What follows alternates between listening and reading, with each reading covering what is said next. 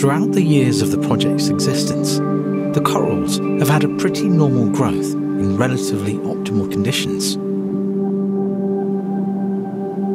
For the first time since we started the project, we've witnessed the El Niño phenomenon, and the highest recorded water temperature peaked at 32.8 degrees Celsius.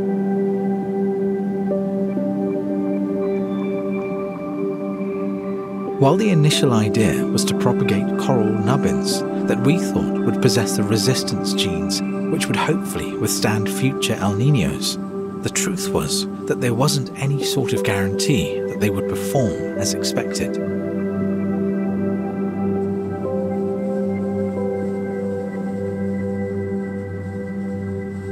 On avait fait une sélection de boutures dans le nord. On se disait que, vu que nos boutures allaient avoir le même matériel génétique que le site donneur, allaient potentiellement survivre au prochain El Niño. Les hausses de température qu'on a eues en début d'année a fait que notre site donneur a blanchi. Mais nos boutures qu'on avait mis sur nos sites, qui étaient un peu plus profonds que le site donneur, ont survécu.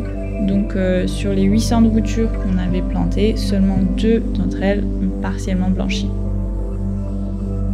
In Ben's garden, at 6 meters deep, with relatively cooler water, we propagated mainly Acropora austeris with the same genetic inheritance as those from the donor's site.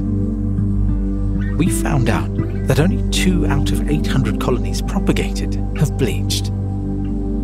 Could this site be a small-scale example of the deep reef refugia hypothesis?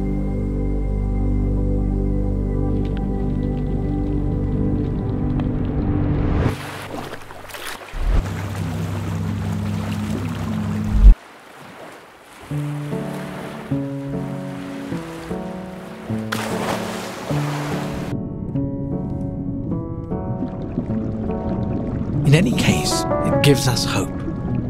It gives us hope, and it restored the interest we had in the project's existence to repropagate and give back to nature what it's due.